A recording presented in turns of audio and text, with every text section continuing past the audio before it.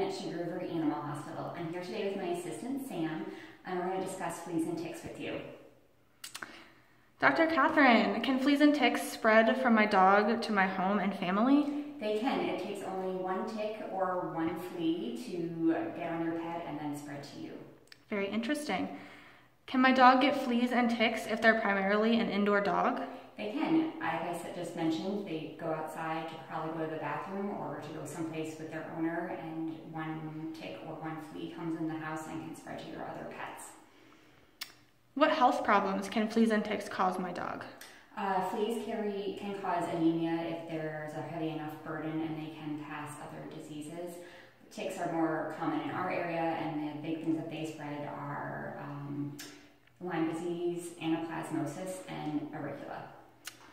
How effective are flea and tick medications? It depends. Oral flea and tick medications are superior to either topical or collars. A lot of the topicals now have resistance to them or take too long to kill ticks and are resistant to fleas. What is the difference between over-the-counter and prescription flea and tick medications? A lot of over-the-counter medicines have been on the market for a really long time, such as Frontline, and that's why we're seeing the flea and tick resistance to them.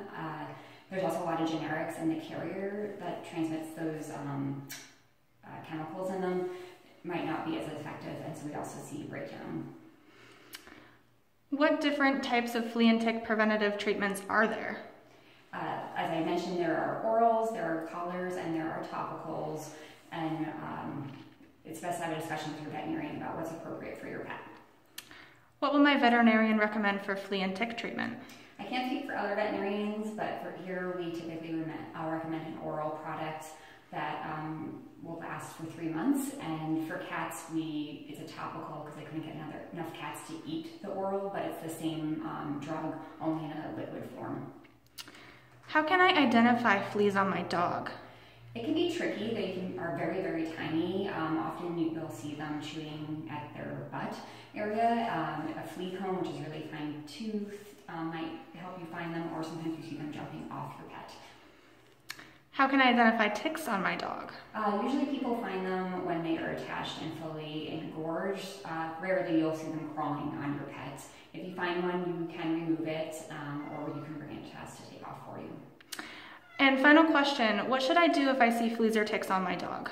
Don't panic, call your veterinarian so we can help you with medication. Also, decontamination of the environment is super important.